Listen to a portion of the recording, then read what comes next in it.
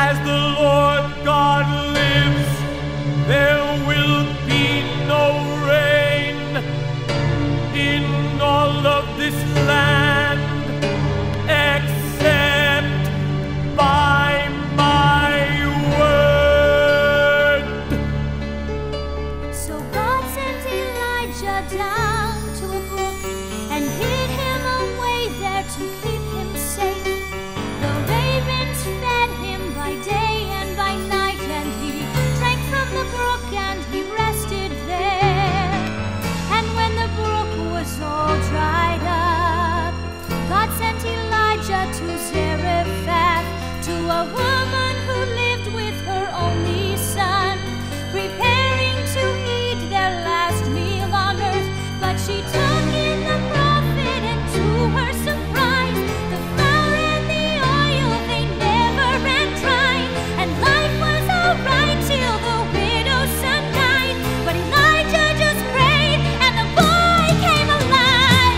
God is present, God is near, God is faithful, do not fear. God is mighty, wait and see how great your deliverance will be.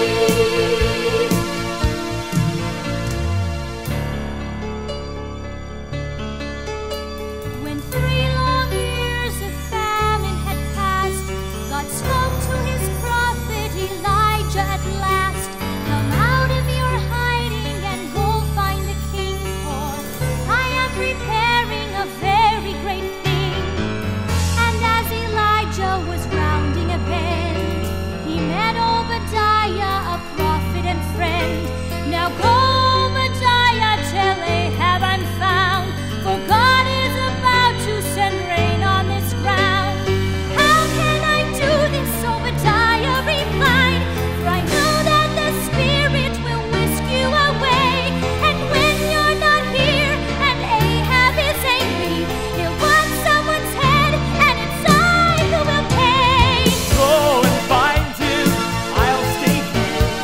I'll see King Ahab, never fear. God is mighty, wait and see how great your deliverance will be.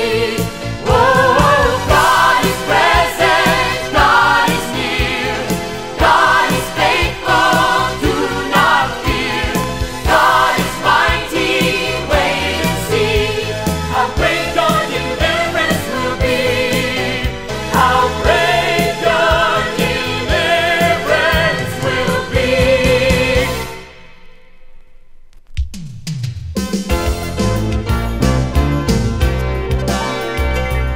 Almighty fortress is our God. Almighty fortress is our God. Almighty fortress is our God. Warrior of the ages. Almighty fortress is our Lord. Worthy of our praises. Elijah is the prophet of salvation, carrying out the Father's perfect battle plan, waging war against the force of darkness. All hell's power at his command, forcing back the rising tide of evil. Listen, for he sounds the battle cry again, calling all of Israel to the conflict. Placing the weapons in his hands, clothed in the armor of the Lord he stands. Almighty fortress is our God.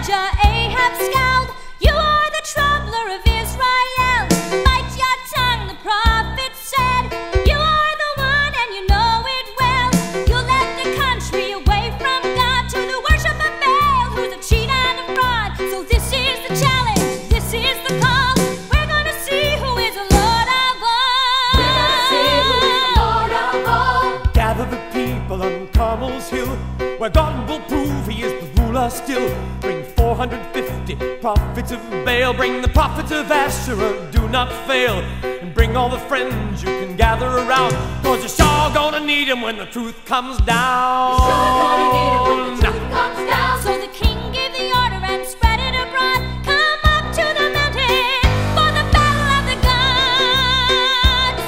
So Ahab climbed that mountainside with courtly pomp and foolish pride. Baal's prophets came like royalty, all hyped and set for victory. And Elijah climbed the hill alone, one man determined, firm as stone, believing God his path had made. Elijah climbed the hill and prayed.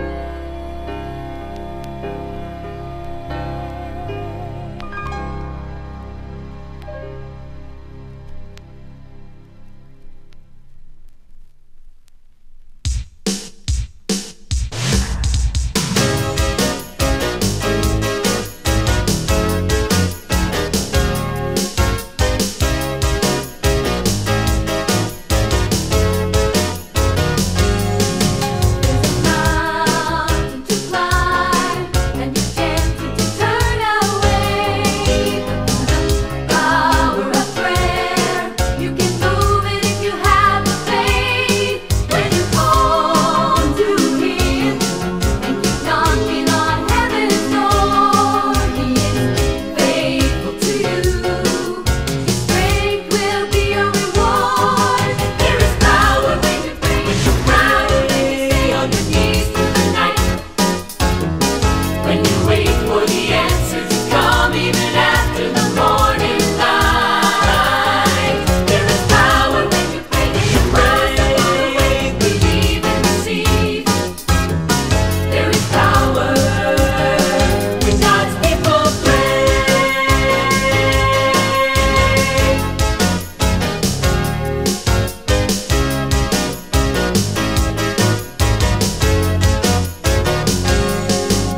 Belong to the King.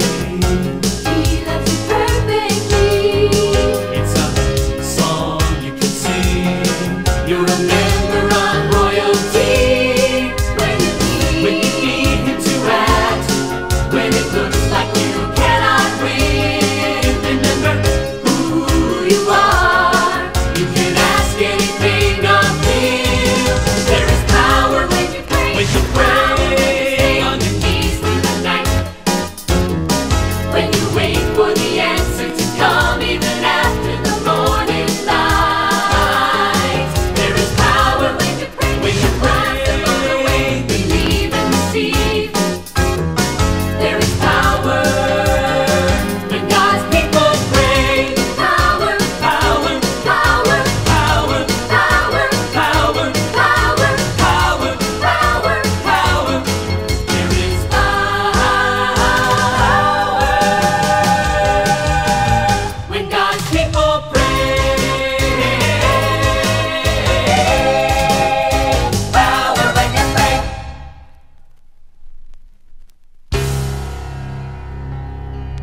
And Elijah said to the people, How long will you waver between two opinions? If Baal be God, then serve him. If Jehovah be God, then serve him. and the people didn't say a word. Let two bulls be killed and laid on two altars. Let there be no fire. And the prophets of Baal will pray to their God, and I will pray to Jehovah, and the one who answers with fire, he shall be God.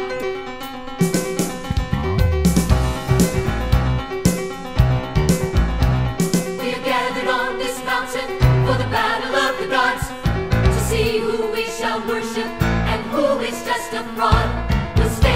on this hillside until the fire falls. Then everyone will know for sure who is Lord of all.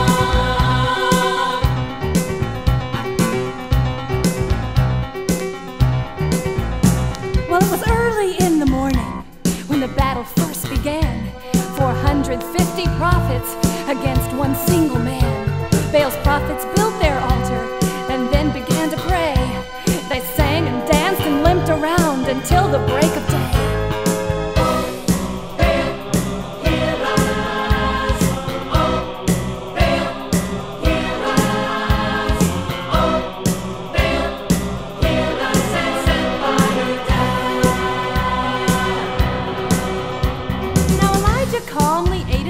While the prophet screamed and wailed, and Ahab paced like a madman, and the people's faces paled. You better work a little harder, Elijah smiled and said, for maybe Baal is blind or deaf, or maybe he's gone to bed.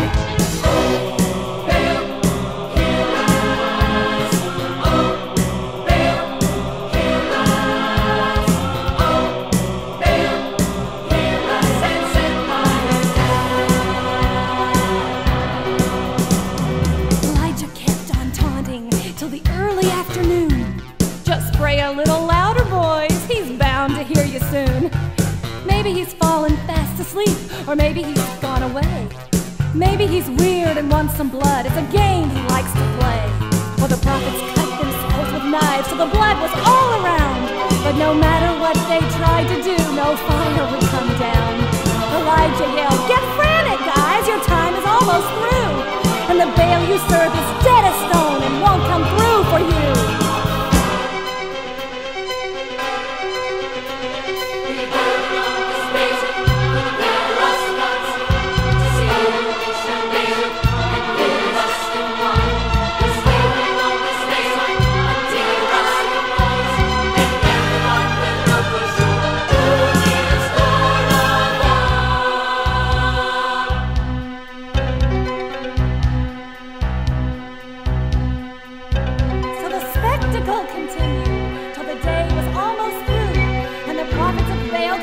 On the ground, there was nothing else to do. And the mountainside got silent as a tomb. And Elijah said, "Now back away, I'll need a lot of room." So he built the altar of Jehovah again, and laid the wood on the altar. The bull on the wood, and dug a trench around it. Let jars of water be filled, he demanded, and poured upon the altar. Fill them a second time and pour them out again. Fill them yet one more time and pour them over everything.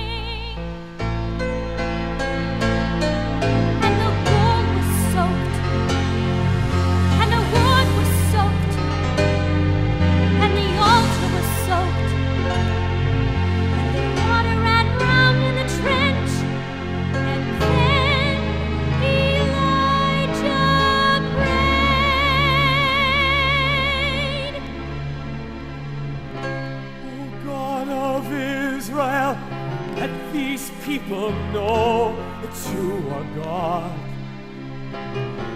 I am your prophet. All the things I've done over all these years, I've done for you. I've done for you.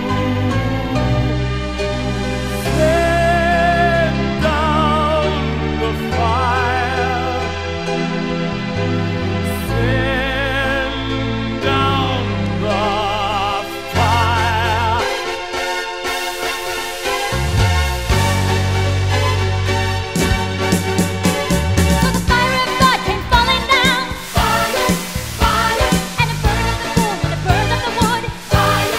Fire,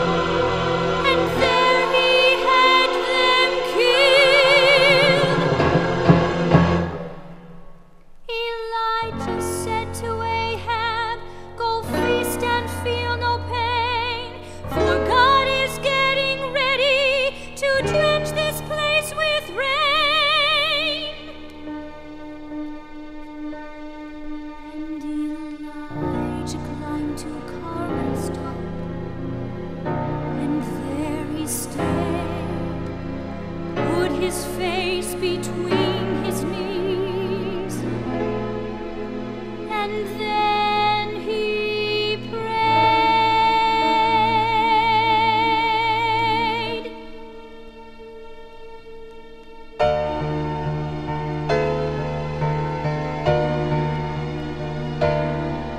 And he sent his servant to look and see, and there was no cloud in the sky.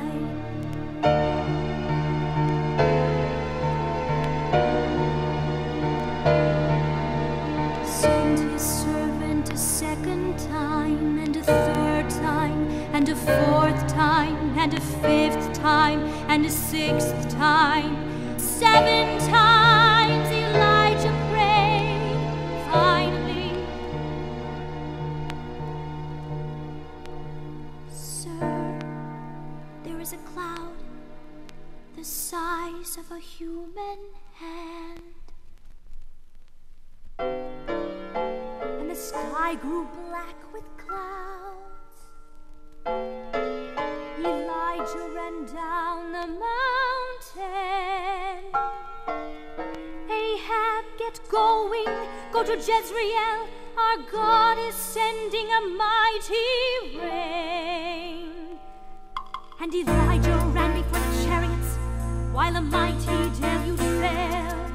For 18 miles every muscle strained all the way to Jezreel.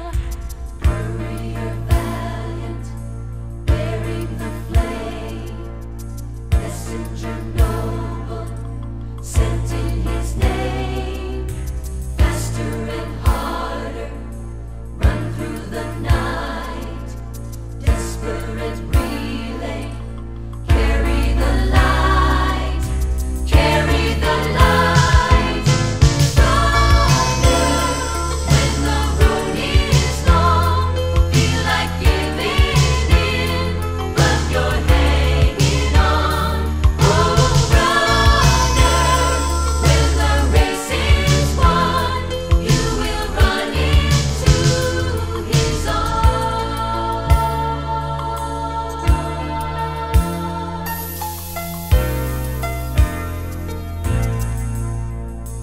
Mindful of many, waiting to run, destined to finish what you've begun. Others before you, cheering you on. Godspeed, dear runner, carry home, carry it home. Oh, runner, when the road is long, feel like giving in, but you're hanging on. Oh, runner, when the race is won, you will run into his arms. Runner, when the road is long, feel like giving in, but you're hanging on. Oh, runner, when the race is won, you will run into his arms. You will fly into his arms. You will run into his arms.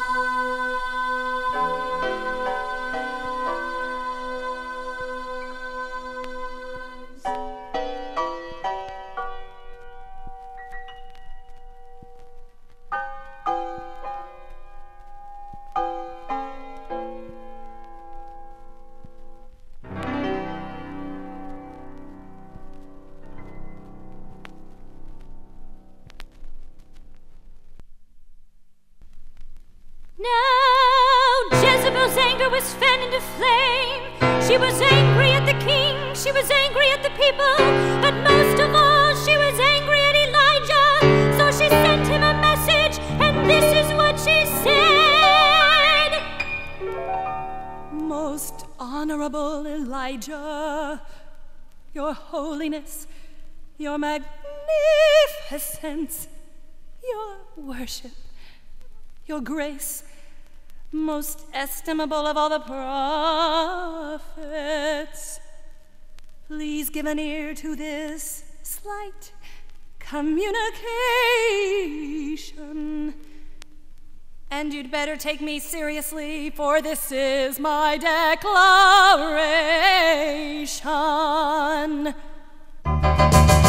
May the gods do more to me than you have done to my prophets and friends. If I do not remove your head from your body before tomorrow ends, then you're dead meat, you're a wipeout, you're the one to make my day, and I will not rest for 1 single minute till I see you wide away.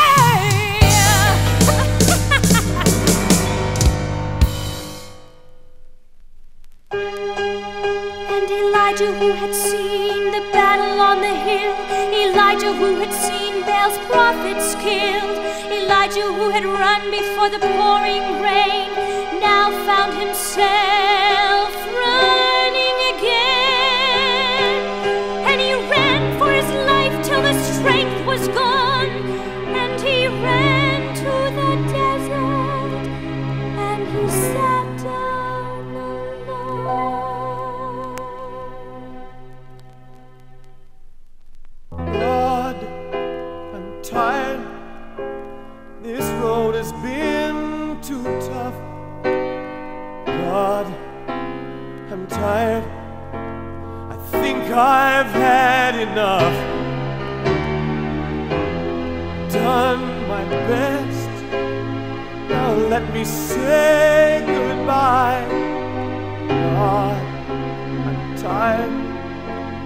I only want to give it up and die. And Elijah fell asleep.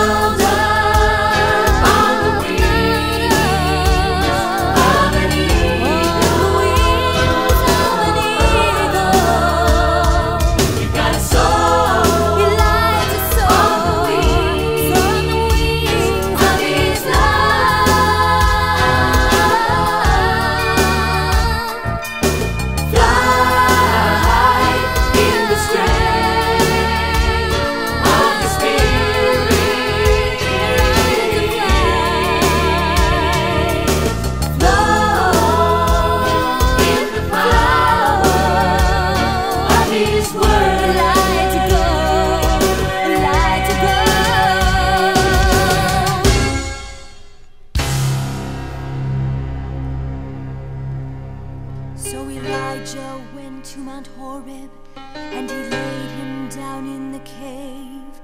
The Lord came to Elijah and said, "What are you doing here?" Lord, I have been faithful, but your people have rejected you. They've thrown down your altars and they've killed all your prophets, and I am the only one, and now they're seeking my life too.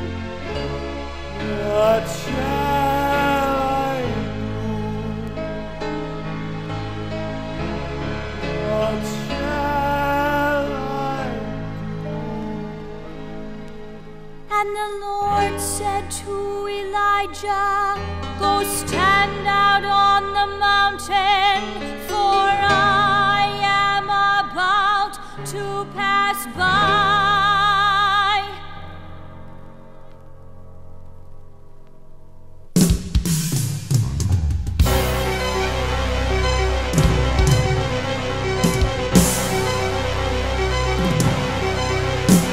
Now a wind came, a mighty wind, so strong it was that it shattered rocks, but God was not in the wind. Now an earthquake came, shook the ground, and the mountain trembled all around, but God was not in the quake. Now a fire came, and it raged and burned, and the earth was charred. But when silence returned, God was not in the fire. God was not in the quake. God was not in the wind. And then there came a still small voice. Elijah, you shall anoint Gehazi, king of Syria, and then you shall anoint Jehu, king of Israel. Then you shall anoint Elisha to take your place.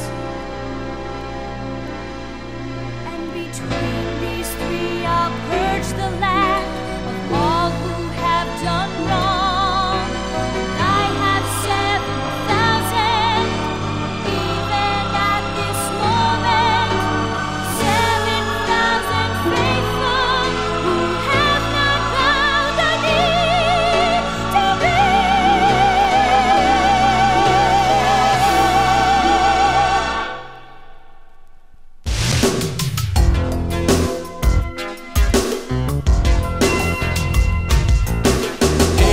Airborne, I've learned to fly, I've learned to soar in the presence of the one true and mighty Lord. Hosanna, my voice will join in holy praise. Hallelujah. With heartfelt thanks, my hands are raised. I'm gonna fly. There's nothing here that can hold me down. I'm gonna soar as the Spirit lifts me off the ground.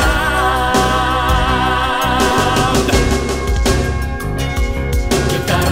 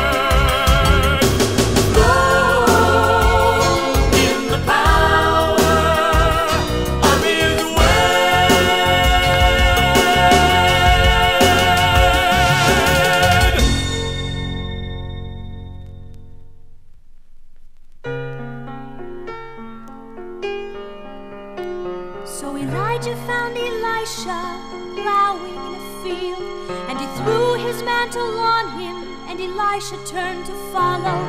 But first he burned his plow and cooked the oxen on the fire. When the meal was over and his bridges burned behind him, he followed his new master, who taught him as he went. You can almost hear them speaking as they walk along their way. This mighty work we're called to do, we cannot do it on our own. We need the Lord and all His strength. Depend on Him alone.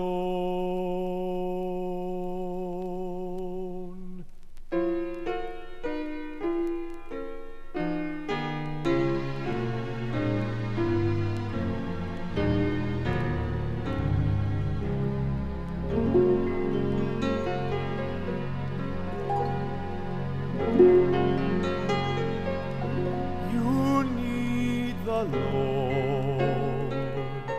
You need to know His grace, to seek His holy face above the world's acclaim. You need the Lord. You need His majesty to lend you dignity and make you worthy of His name. You need to see Him there everywhere you turn. You need to look for Him, and how you need to learn. How I need to learn. I need the Lord. I need His light to see what is eternity in ordinary daily things. I need the Lord. I need to cling to Him when I have reached the end of all my earthly hopes and dreams. And in the desert of our pain, how we need the rain, that He is alone when we stumble in the night. He is light, the light of the world, leading us home. How much We need the Lord. We need to feel His touch. We think we know so much, but how much more we need to know. We need the Lord. We need His fire within, that we might live for Him and in His grace may grow. Oh, how much we need Him. Oh, how much we need Him. Oh, how much we need the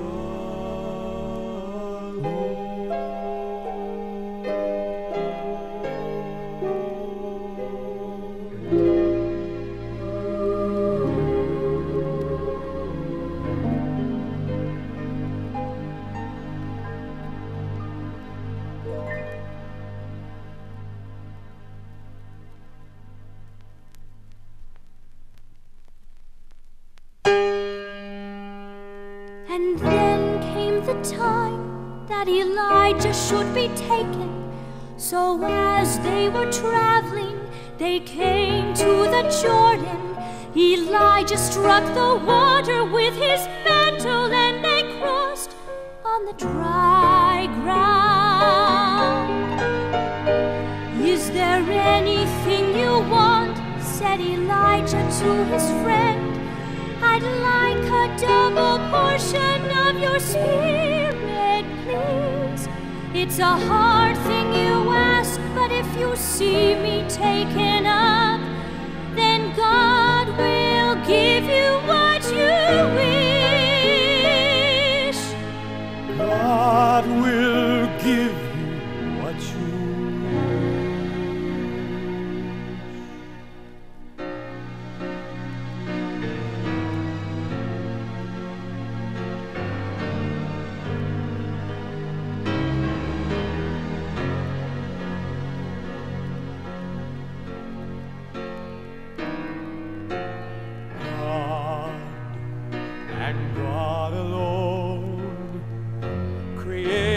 all these things we call our own.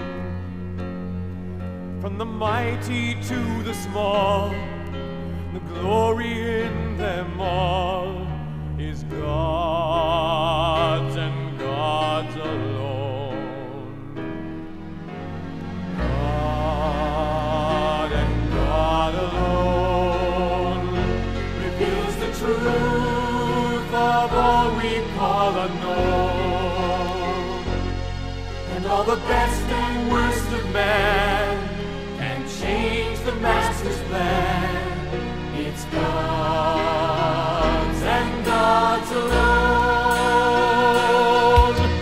God and God alone is fit to take the universe's throne. Let everything that lives reserve its truest place for God and God alone.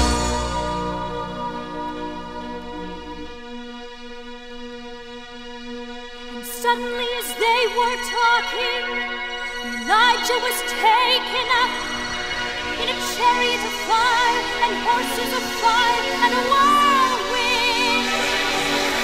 And Elisha saw him no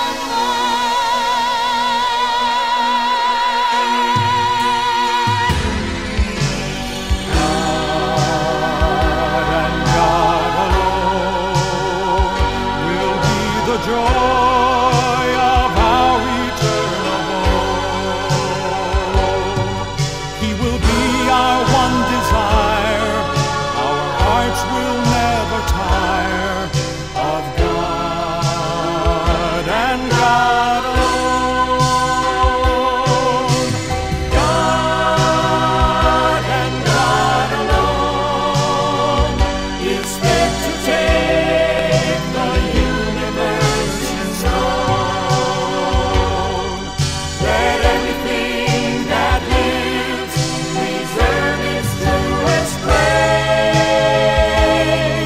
for God and God alone.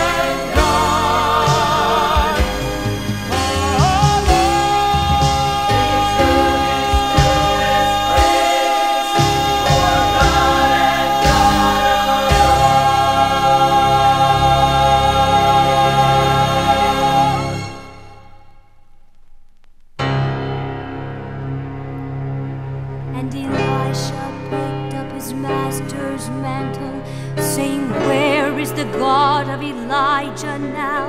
And he struck the waters of the Jordan, and the waters parted, and Elisha walked on the dry ground.